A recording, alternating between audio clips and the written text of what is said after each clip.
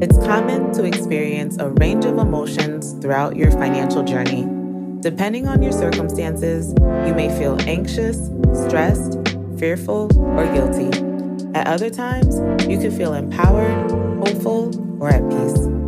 What you feel could be just as complex as what you're going through. I'm your host, Melissa Mazard. Tune into Financial Feels as my guests share their personal stories with money, the lessons they've learned, and the emotions they felt along the way.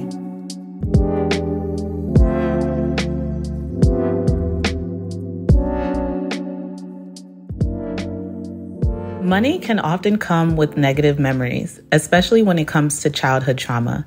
In this episode, accredited financial counselor and financial trauma expert Rahkim Sabree shares his journey on how he overcame his past traumas and is building a more enjoyable and secure future. This is a good one. So my earliest money memory, it was a birthday of mine, and my dad came to me and he asked me what I wanted. And I think I was getting ready to go into high school, so maybe middle school age. I just said I wanted a new outfit. I wanted a pair of jeans and a couple of shirts.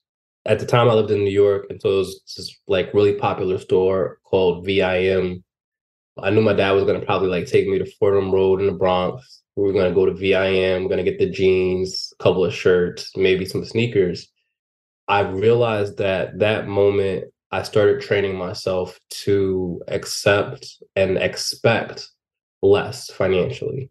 When I say less, what I mean is quality and experiences, because I didn't want to be disappointed by asking for the thing that I really wanted and then being told that I couldn't have it or that it was an unreasonable request based off of where my parents were financially. So I'm the oldest of my siblings. I've always been kind of the responsible, reasonable, logical child. I thought at the time I was doing my dad a favor by setting the bar relatively low in terms of what it is that I wanted.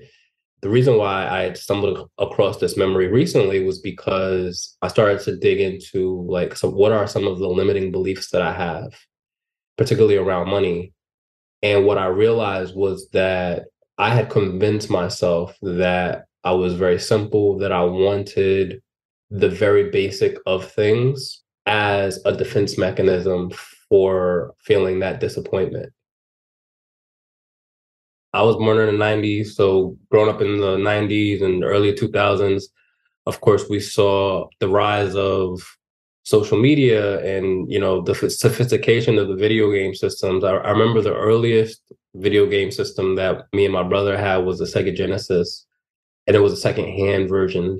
So, eventually we ventured into the PlayStations, and we got the PlayStation 1 and the PlayStation 2. But it was always you get the thing, but you don't get the accessory that comes with it, right? So maybe you're sharing a controller, or maybe you can't afford the memory cards, or whatever the extra thing was, you didn't get. And so when I think about some of the things that maybe I wanted at that particular point in time as a kid, it probably was that.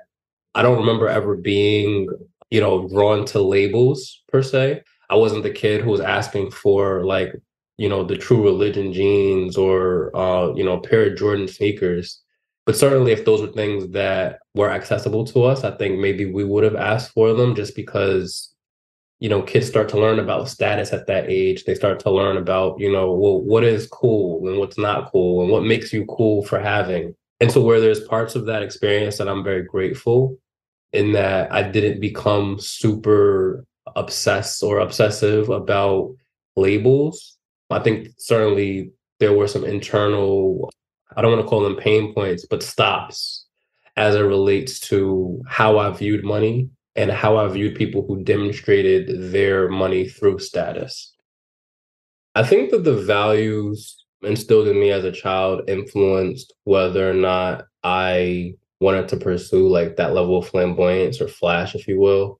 It wasn't something that I saw in my immediate family in terms of, we got to have the nicest, newest this or whatever. There was a lot of secondhand experiences. There was a lot of secondhand items. I'll share this embarrassing kind of occurrence. There would be times where My dad, so when my mom, my dad, and my siblings and I all lived in the same house, there were times when my dad would come in and he was like, there's a nice like piece of furniture on the corner. And so we would all have to like get up and go maybe late at night and, drag the nice piece of furniture into our apartment.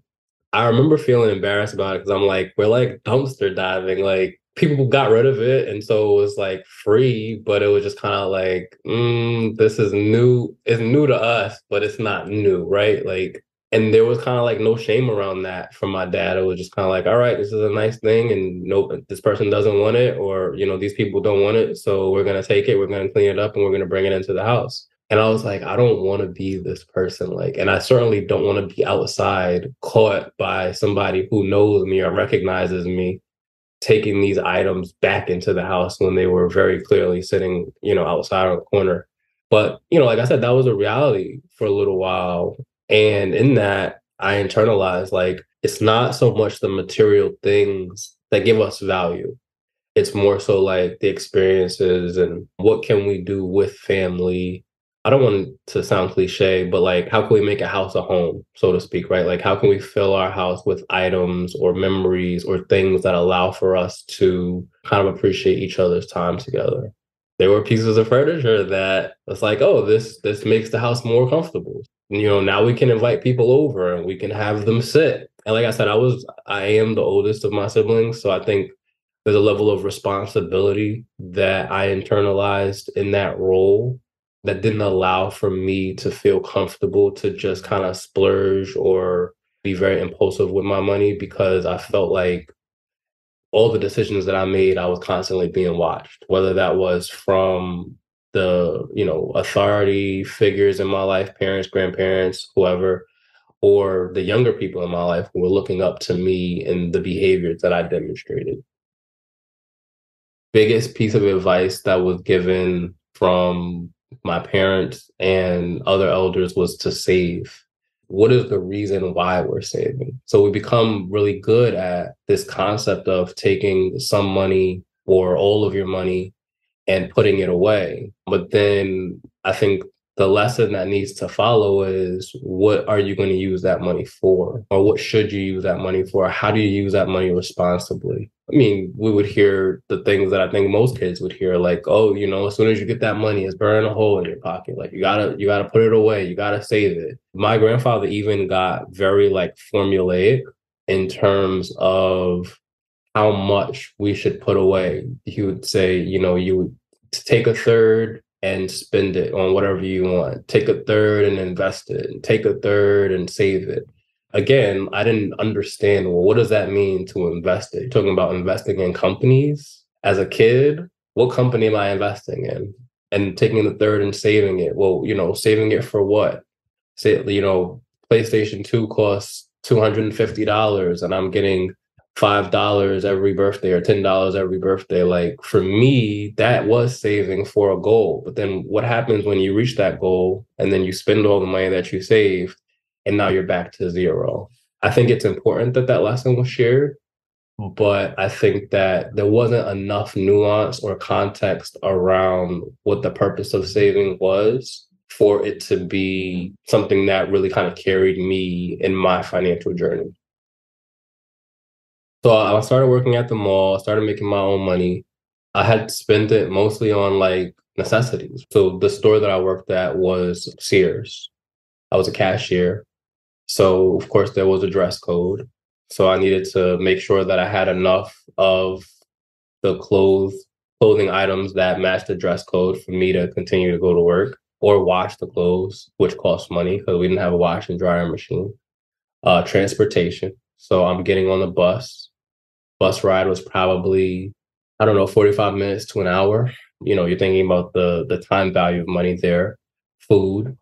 So if we're out, maybe you get a 15, 20, 30-minute break and you go to the food court, you try to buy something fast, but mall food is expensive. So you're spending your money on that every day.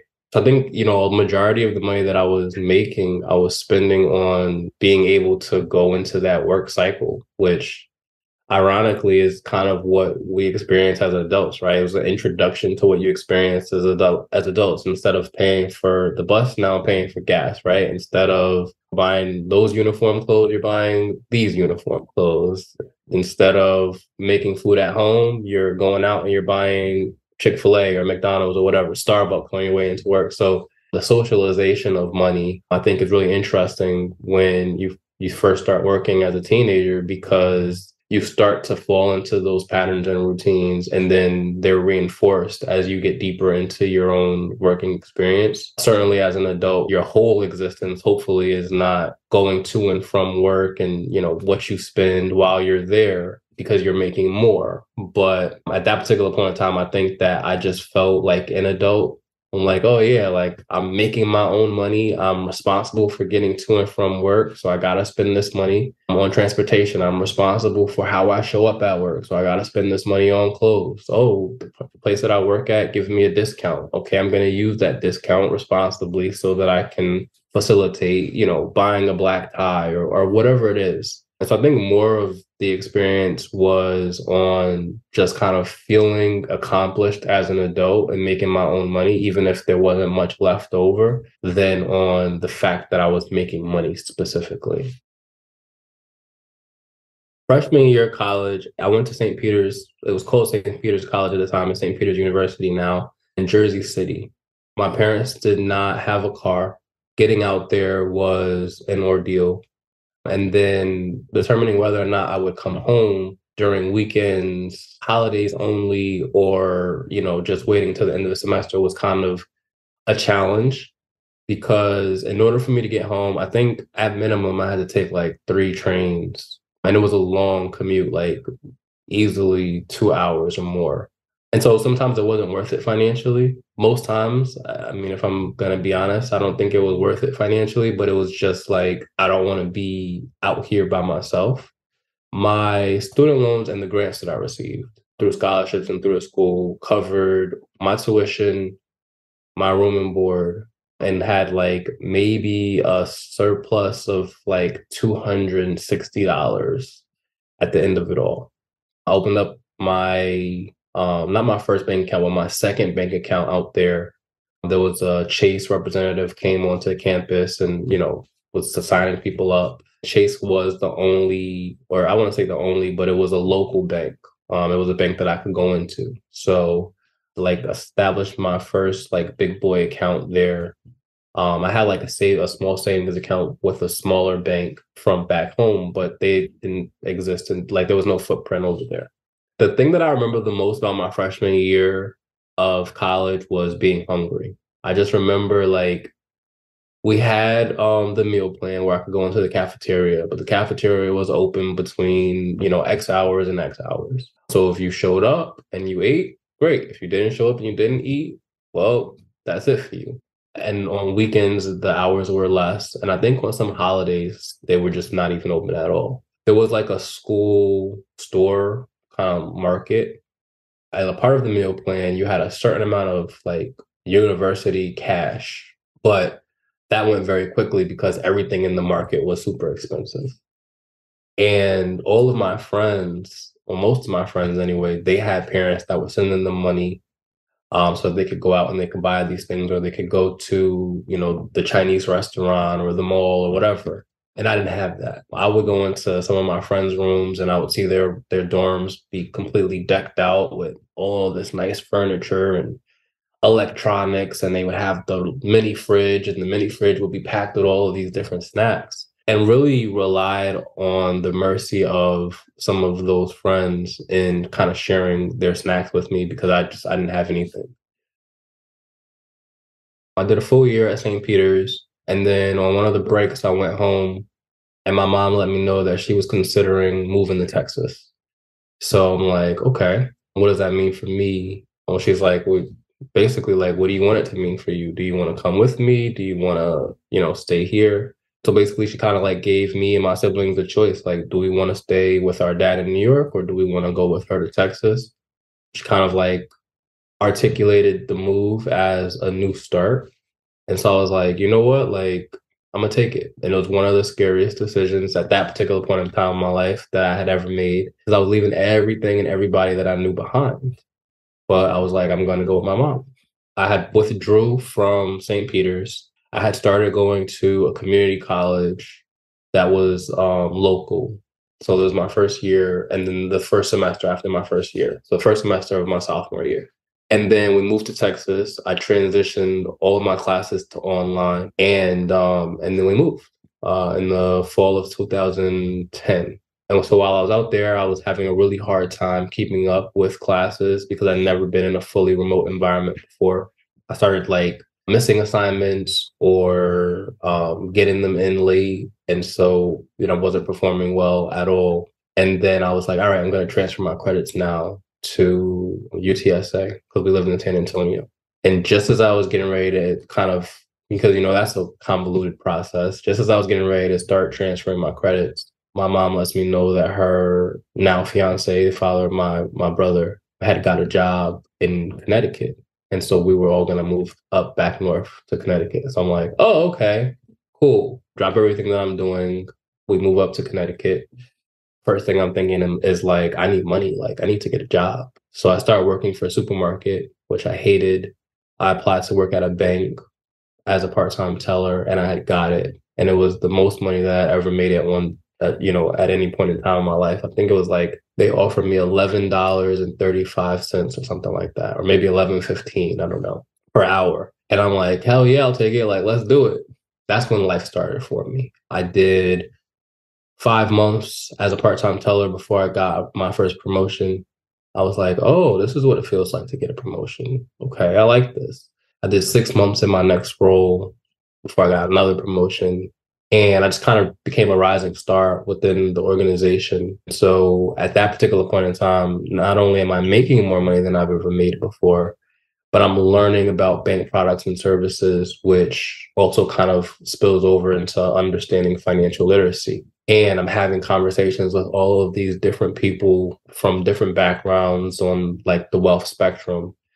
And I worked in what was referred to as a mass affluent market. So most of the clients that we had interfaced with were these professionals who, were making good money, lawyers, doctors, accountants, entrepreneurs. And we would have to have conversations with them about, well, what are you doing with your home equity? Do you own a home? Do you have any investments? What do your savings look like? And so as I'm learning to ask these questions, I'm like, well, hold on a second. Like, what is a home equity? What is a retirement account? Like, what does investments look like? Oh, you have a business account? What kind of business do you have?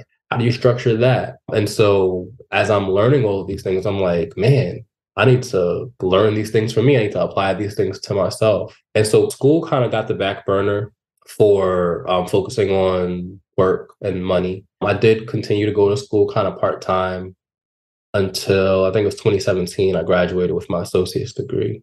And then I was like, all right, I'm good. Like, I'm not going to keep up with school. Like, I'm making more money than some of my friends who have bachelor's degrees right now. I'm in a good place. All of the attention is on me. Like, I'm a rock star in the company. I'm a rock star in the industry. That is kind of like how I got stuck in the banking world for 10 years.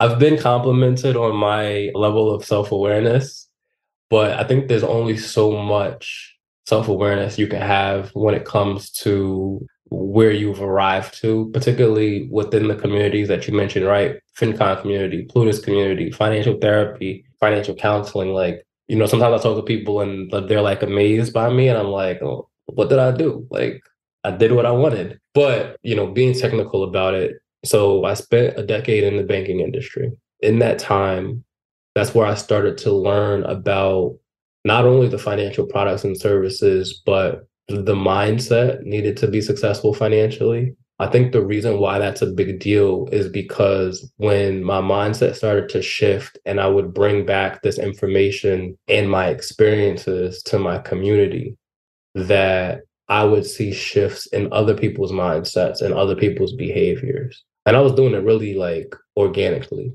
It wasn't like I was trying to monetize it at all. Monetization wasn't even a word in my vocabulary at that particular point in time. And then one day I decided that I wanted to write a book. So I wrote my first book, had nothing to do with finance.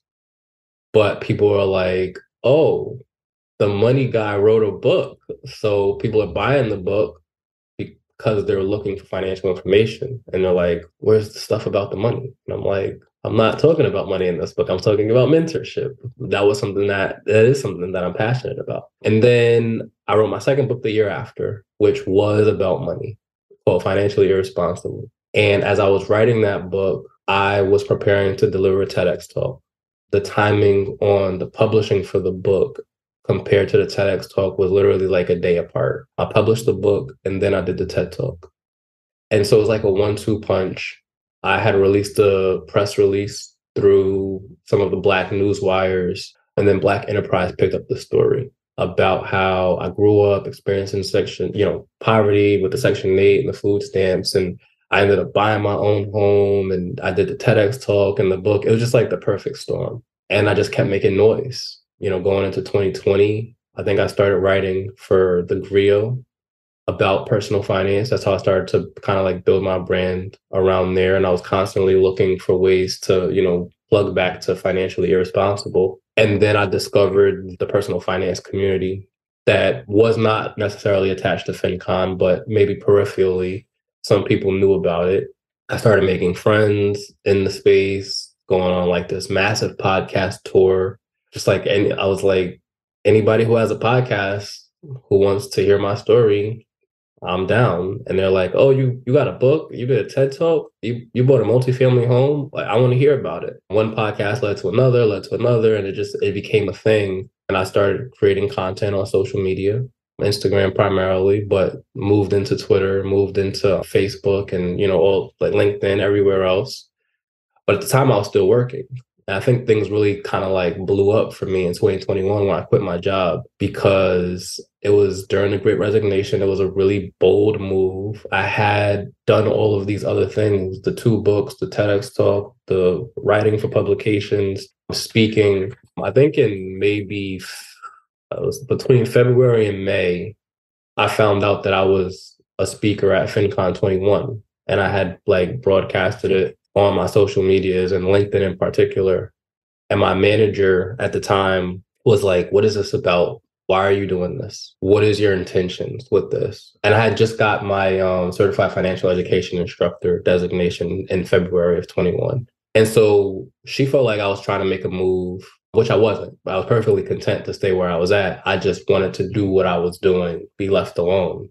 I knew that I was going to come to a decision where I had to make either I'm going to commit to doing this work at the bank, or I'm going to go do my own thing. And I was like, I'm too big to hide this now, right? Like, I was writing for Entrepreneur, I was writing for the Griot, I was invited to speak at FinCon, I had the TEDx talk, I had the 2 books. Like, I'm like, I can't hide this. I made the decision to leave, and I did it in a very like non-conventional way. I was like, effective immediately, I'm out. Like, I quit. And I tweeted that, and the tweet goes viral. And so many people are congratulating me and reaching out and like celebrating this, like, oh, this was so brave of you and so courageous. And next thing I know, Business Insider is running the story, Entrepreneur ran the story, the Griot ran the story. Bigger Pockets Money reached out to me and was like, do you want to talk about this on our podcast? Tamron Hall, producer from Tamron Hall Show, reached out to me and was like, do you want to talk about this on our show? And I'm like, this is not real. Like, there's no way. And that's how a lot of people kind of like found out about me. I was like, all right, I'm going to continue to plug the stuff that I have. Like, during 2020, when the whole George Floyd murder occurred, Robert Kiyosaki went on Twitter and made some comments about the protesters. And I wrote an open letter to him through the Griot, and that went viral. So a bunch of people found me through that. And I've been building community ever since. I think that's how like I started to get known. And I have a way about talking about my experience with money as a Black man, as a millennial, that acknowledges the experience of Black people. And that's how I kind of stumbled onto the financial trauma term. And I started using that probably towards maybe the end of 2021, beginning of 2022. In 2022, I went to FinCon in person, because 21 I did virtually. And then the month after that, I went to Financial Therapy Association's conference in person.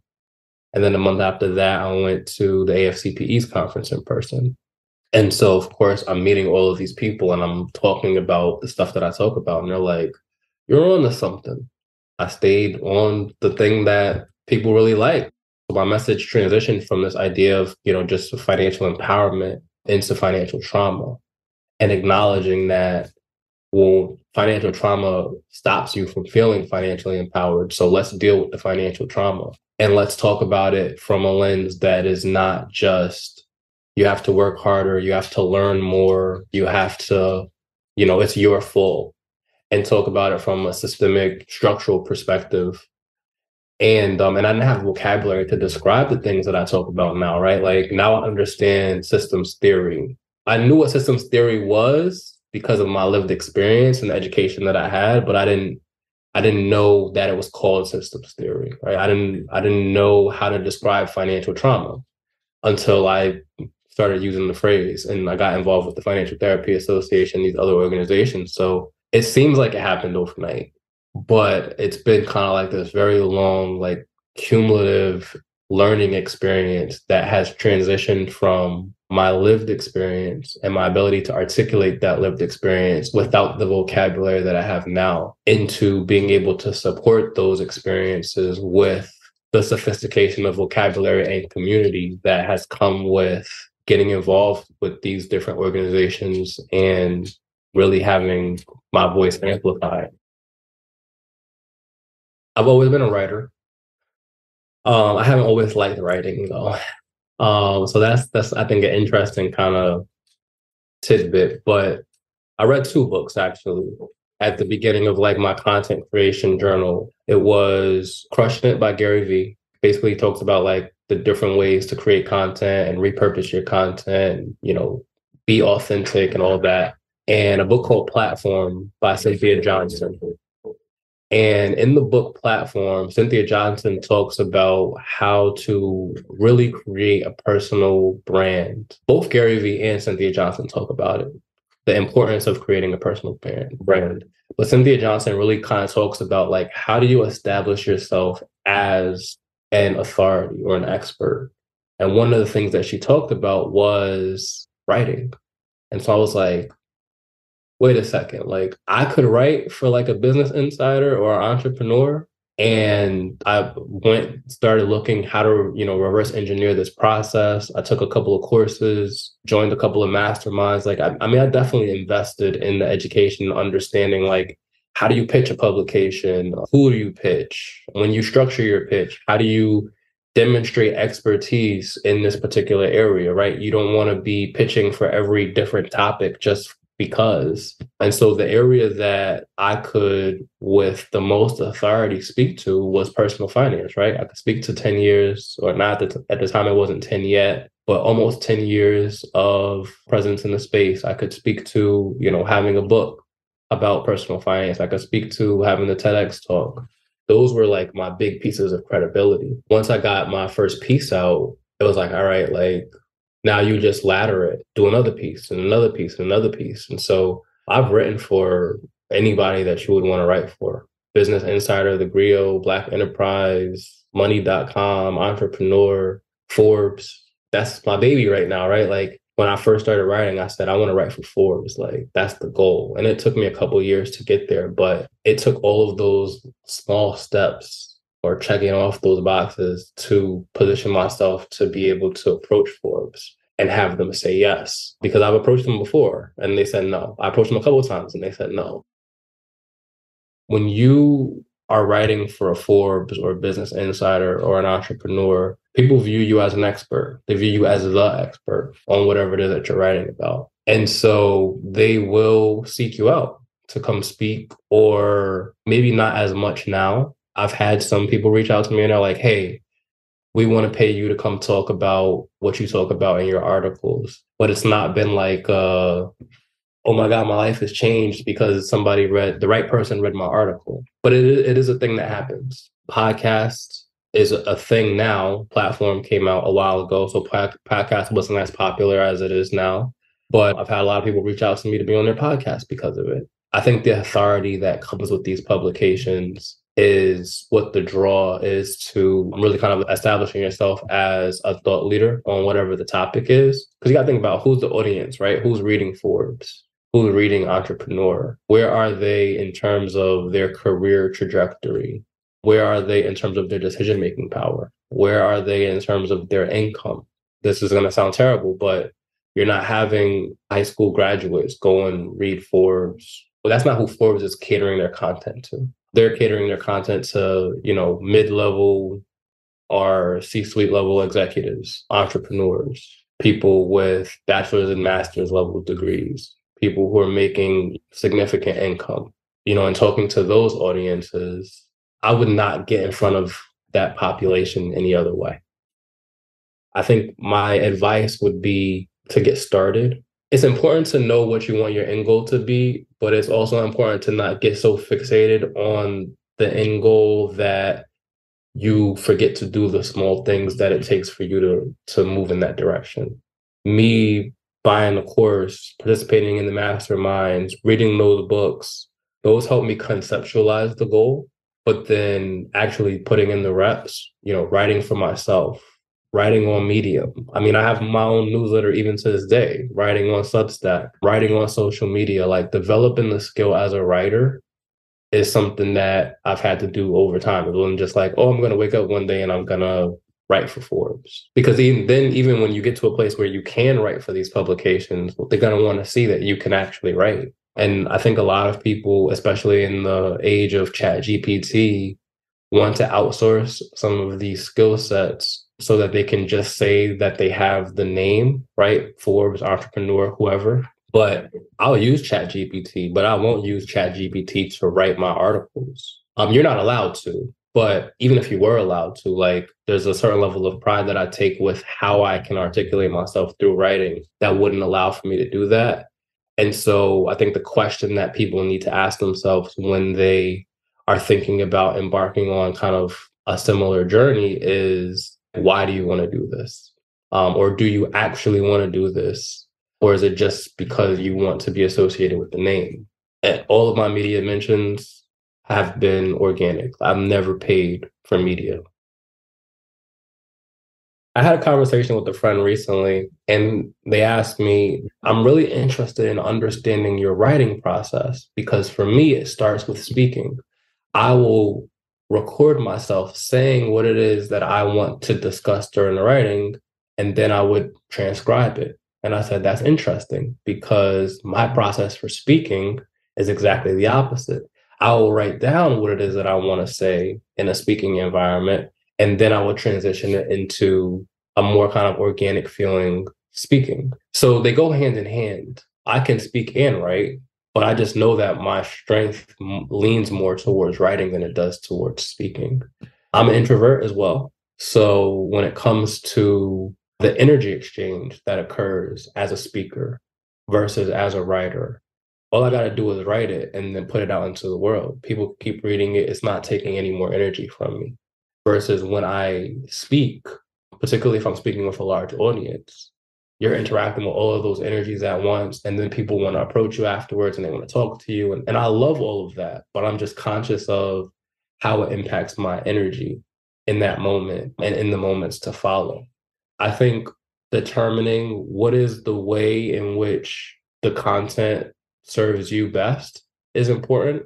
Certainly, there are ways to build authority through speaking that maybe are just as effective as writing. It's just, for me, writing has been like my thing. And so I've leveraged that to allow for me to speak and to allow for me to consult and show up in the different ways that I show up. That has been really like my baseline.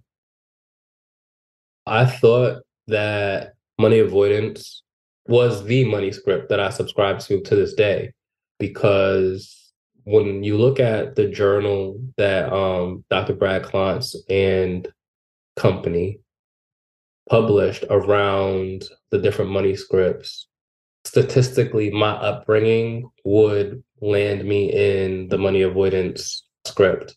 And for a long time, I was money avoidant. I think we spent a good time talking about that today. But recently, I took a quiz. I have to find the resource where you can take a quiz that basically asks you a series of questions around money and how you interact with money, what you believe about it, etc. And the script that came back with the highest score for me today was money worship, which I thought was really interesting. And so money worship is kind of like the idea that if I had more money in my life, that all my problems would be solved. And so it'll ask you questions like, just like that. Like, if you have more money, would your problems go away? I forget all of them. So I would just be burning time trying to remember. But it's very interesting to me because I was like, I've never been the guy to place so much value on money, on material things. What I realized though is that there are a couple of things that influence that outcome. One is that as a full-time entrepreneur with fluctuating income, that more money in my life would solve all my problems. So my answers are not like wrong. It's reflective of what it is that I'm experiencing right now. And then also because I've graduated from the scarcity associated with money avoidance, now I'm in a place where I'm allowing myself to align my values with spending more, right? Having better experiences, flying first class, going to different places, wanting the more expensive clothing item or accessory, right? Looking at things like Rolexes and, not from a position of, I think it's very easy to kind of confuse money worship with money status, not from a position of, I have this thing, and so it makes me better than somebody else, but from a position of, for so long, I told myself I couldn't have this, and now I want it. I don't think that any of the money scripts in and of themselves are bad. I think that it lets you know where you kind of are fixating on money so that you can be self-aware and make adjustments as needed. Certainly, if money status was the script that I'm most closely aligned to, then that would be even more surprising. Hold on a second, like, what does this mean? But money status could speak to comfort, right? I could say, oh, well, instead of driving a Nissan, I want to drive a Lexus, right? Like, there's a quality that comes with this luxury vehicle that doesn't come with the other one. It looks like on the outside that I want this because of other people, to prove to other people that I've arrived. And maybe that might be the case, but it doesn't make me a bad person necessarily. I say this often. I mean it with all my heart. Like, as much as it's about the money, it's not. Self-awareness is important. Normalizing wealth is important. By extension, I think mentorship is important. Just being exposed to people who have and do and think differently is going to have a huge impact on what you can even see as being feasible. I had a mentor that I acquired this year who has completely like changed the way that I view money. And I'm like, man, like, I'm an expert on this topic. And even being an expert on this topic, like, there's things that I just didn't consider, right? Like, even what I shared with you earlier on around recognizing the limiting beliefs that I have around money came about as a result of a conversation that we had. And also, I would say, like, most of the stuff that we see online is just not real. I think it's so easy to fall into the trap of comparing where you are in your financial journey with whoever, Joe Schmo online or Rahkim Sabree online, right? And say, like, man, like, I want to do what Rahkim did, and not realizing all of the variables that went into the decisions that I've made. I'm just using myself as an example, but all the variables that went into the decisions that I've made over the course of my financial life, deciding to go to college and then get out to go move to Texas, right? Like, deciding to go as far as my associate's degree and then stop so that I could keep making money at the bank, deciding to quit my job at the bank so that I could pursue entrepreneurship. Like, there are so many variables behind the scenes that, yes, people can applaud me for the courage that I've had in those moments and for the transparency and sharing those moments. But there's so much more than people see.